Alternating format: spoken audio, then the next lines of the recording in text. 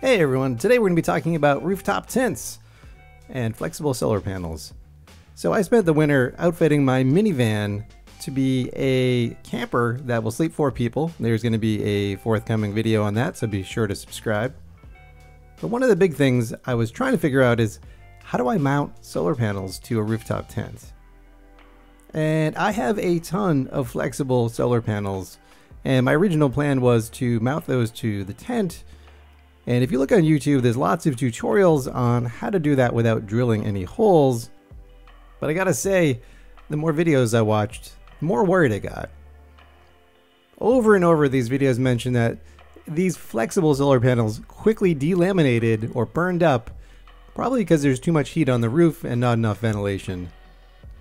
So I was really happy when I saw this video that Will put out about this special CIGS panel that's flexible, and he threw it on his golf cart and really seemed to like it.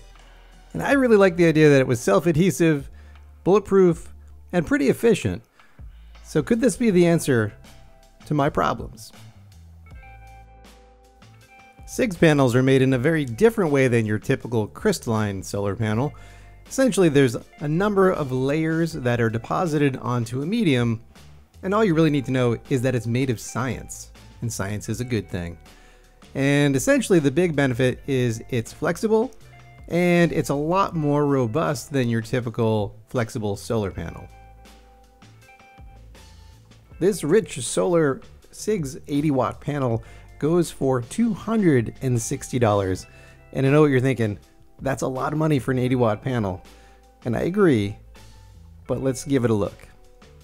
So I reached out to Rich Solar and they did offer to give me 1 panel for review. I bought a second one because I need 2 for my project. And when this Rich Solar CIGS panel arrived, it was clear that it really is truly bendable. In fact, you can coil it up like this. And so this is very different than your typical crystalline flexible panel. This thing can really be bent around any sort of shape that you might need. Now this thing is pretty long. I would say it's almost as long as my entire outdoor table, and it's much narrower than your typical panel. Speaking of which, this is what a 100-watt monocrystalline flexible panel looks like next to this 80-watt CIGS panel. So the CIGS panel is about 67.5 inches long and about 13.8 inches wide, and thickness is micro. We're talking about 2 millimeters or 1/10 of an inch. Pretty amazing stuff. And you can see how much this thing can flex. If I was doing this with a typical monocrystalline flexible panel, you'd be hearing cracking and things would be going horribly wrong. The surface of this is also very interesting. Rather than a series of squares, you can see it's a bunch of rows with the wire coiled in an S. These panels are designed to be permanently mounted to a surface, so the bottom contains this really sticky layer that's like VHB tape, and it is incredibly sticky and gooey, especially in the heat. And so you can see it already oozing out the sides here, so you might need to clean up the edges before you stick it down. Connections are made with a pair of high-quality MC4 connectors, and the junction box is IP67 rated, so this thing is designed to be out in the weather full-time, just like a glass panel, but it can be mounted to any surface. Spec-wise, this is rated at 80 watts, and the overall weight of this is 3.8 pounds, and the operating voltage is 19.6 volts, which means it's pretty much compatible with most solar generators, and it will put out 4.08 amps. And when I tested this, it really worked exactly to spec. So for voltage, I measured 20.37 open circuit and 3.98 amps. So that's not bad at all. So measuring right to specs. And so I hooked it up to my EcoFlow River Pro to give it some testing on this pretty sunny day. I had to dodge a few clouds, but I was able to get some data. And I went a little crazy and ended up pulling out a lot of different solar panels for comparison, because these numbers in isolation are sort of hard to figure out. I'm just going to use a few key numbers, but if you are interested in a full head-to-head video of all these different kinds of solar panels, please do let me know in the comments and be sure to subscribe. So keep in mind that A, you never get the full rated output of any solar panel, and B, these are relying flat on the ground, so you're not getting the same amount of energy as if I was angling them to the sun. And that all said, I still got 58 watts peak at noon, which is 73% of its 80 watt rated output. And to compare that, a glass panel, I was getting 83% of rated output.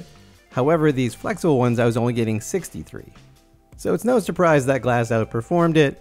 However, the really important data here is that this is 10% more efficient than a typical flexible panel. Where CIGS panels really shine though is in shading and low light. So if I put this cap on it, I only had a 10% loss. With glass it was 25, and with a flexible it was a whopping 46% drop in output. So I think it's best to think of CIGS panels as the tortoise and a glass panel as the hare. These things can produce lots of power throughout the course of the day in a wider range of weather conditions. I was able to get usable power out of this even when it was pretty cloudy out and early in the morning and late in the day, when other panels really weren't giving me much power. I also really appreciate that these panels don't have a fragile crystalline structure. Because it's a bunch of thin layers of material, really a foil on top of a substrate, you can bend it, you can step on it, it can be hit by hail, and it's okay. It also does a better job with handling heat and dissipating it. So in my tests, I found that this thing did get hot, but it would run 10 degrees or even 20 degrees cooler than some of the other flexible panels that I had on hand. And my goal here was to take a pair of these for 160 watts and attach it to the top of my rooftop tent. So attaching them in series, I ended up with 42 volts, which worked really well, plugged into the MPPT charge controller on my Goal Zero Yeti 1000, and I was very reliably getting 100 watts or even up to 110 watts, so everything was working great. Now I wish I knew at the time that they were going to be coming out with a larger panel, so they now have a 160 watt panel that is just twice as wide. So if you're thinking about doing this, I would definitely look at getting that panel. It'll just make it a little bit easier to mount.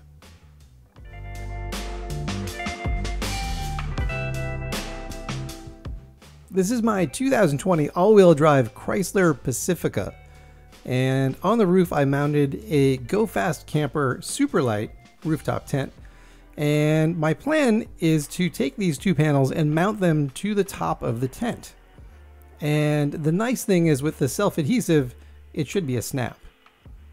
Now the first thing that I realized is that in order to mount this, I wanted to have the cables in the front where the hinge is, and in order to do that, that meant that there could be quite a bit of wind blowing on those cables. And so what I wanted to do is basically create this little pocket and Velcro it down in the front just to sort of act as an air dam. So this is the overall plan for the layout on top of the tent. So my first step here was just to mark it all off. So I used painter's tape, and then the next thing is I very, very lightly scuffed it up. And my thinking here was that that might help with adhesion. And the next step is I sprayed this thing down really well with 91% rubbing alcohol and made sure that the surface was very well prepped. I also used this special 3M primer, and I found this while I was researching. I was really concerned with whether or not this adhesive would stick to a porous surface like this fabric. And so after researching around, I found this primer. I think it was like $30 for this little tiny 8-ounce can. And I think if I were to do this again, I would probably get 2, even though it's expensive, because you can see on this sunny day, it's basically evaporating within seconds. And so I had to work incredibly fast here, and I was a little worried that I didn't get enough on the surface. So if I had my druthers, I would have gone over this a second time. But as you can see with that light spot, I actually ran out before I even finished it. And at first I was like, well, hey, that's no problem. That's where the little pocket is going to be. It's not where the panels are attaching. Yeah, but that's exactly where the front edge of the panels are. So, you know, at this point I just had to do it. I was going to hit the road in about 2 weeks.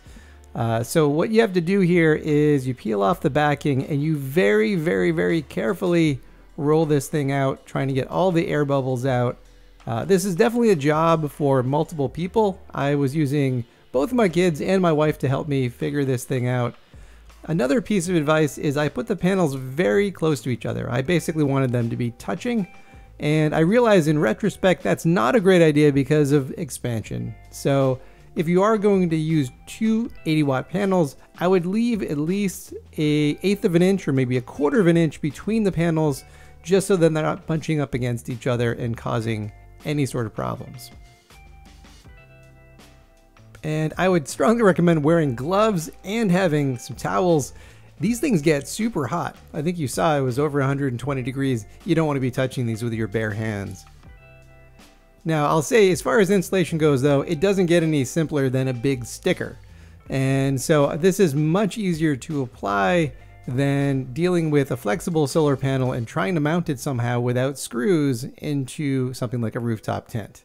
So I really do think this is an awesome option if you do want to install it and not deal with all the hassle of fasteners and gooping everything up. And I think overall this is a super clean install. And when I was researching this style of adhesive, the couple things I learned is you want to install it on a really hot day.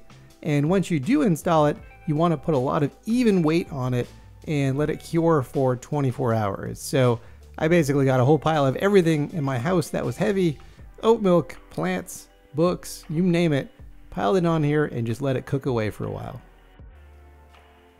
And here's the finished product. I think the install is super clean. I really like the way this came out.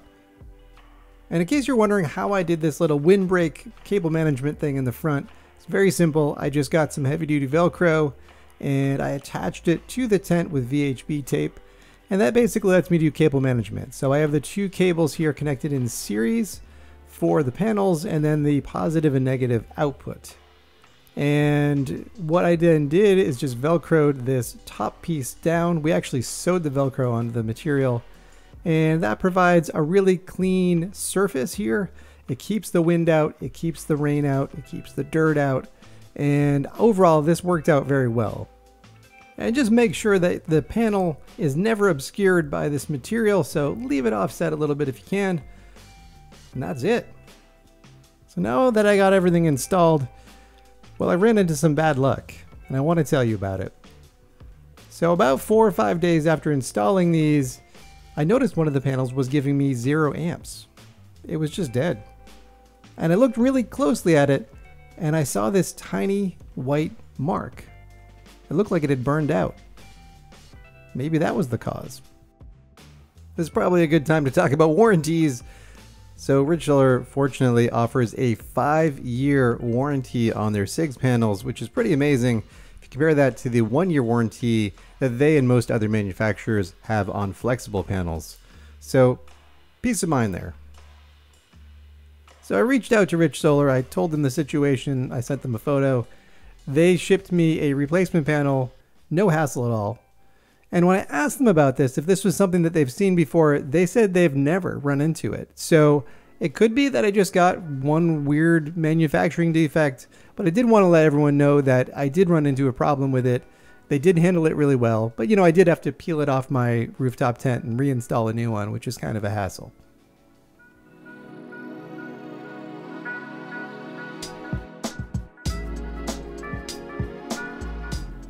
After that, we hit the road. We did an amazing cross-country trip.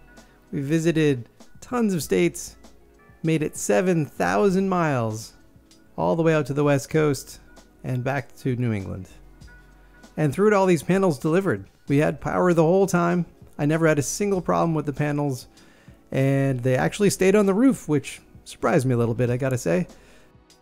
And I gotta give credit to this little pocket idea. I really think that this kept the vibration of the cables down to a minimum and also protected that leading edge of adhesive from all that wind and dirt and rain. So I would strongly recommend thinking about some sort of windbreak when you do install these.